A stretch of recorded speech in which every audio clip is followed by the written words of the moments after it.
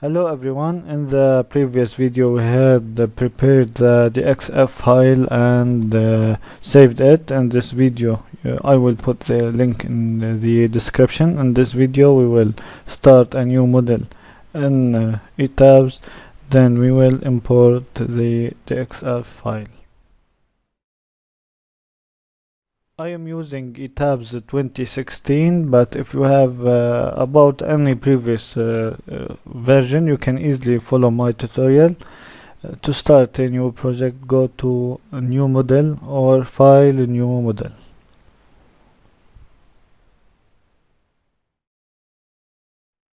Select use built-in setting. For display units we will use metric SI. These settings are for steel sections. We don't have any steel section in our project. Then go to the next option, concrete design code. We will use this ACI code, then click OK.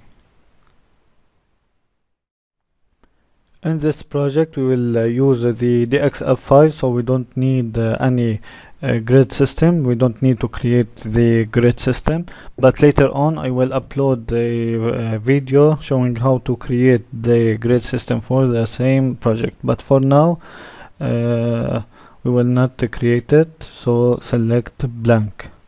You have to change the story dimensions. Our project is 9-story building, so number of stories 9.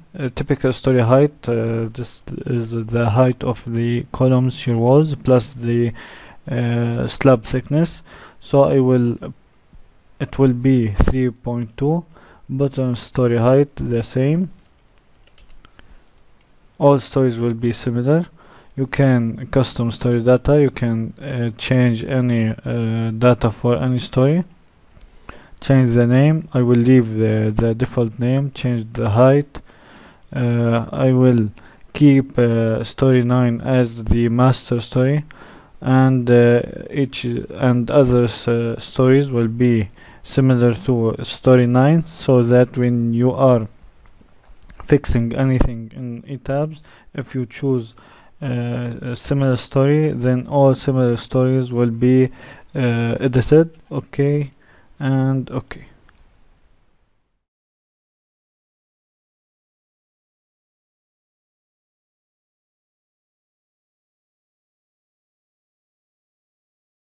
I will import the DXF file in story 1, so you can go to story 1 using this arrow, or from plan, story 1, apply. OK, go to file to import the DXF file. Go to file, import, and DXF file architecture plan. Go to the folder where you saved your DXF file and select it and click on open.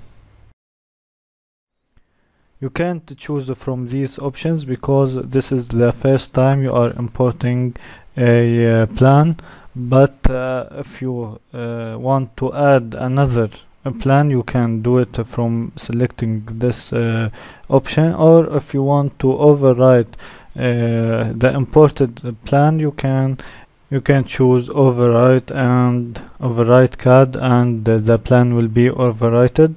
We used the meters. You can check the previous video. We used meters in our plan.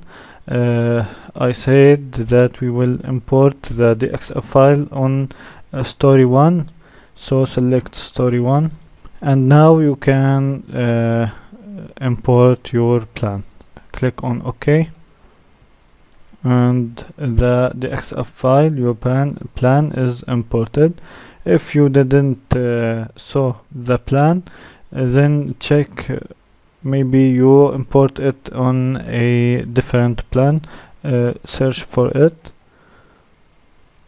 For now it's on story 1, and that's it for this video.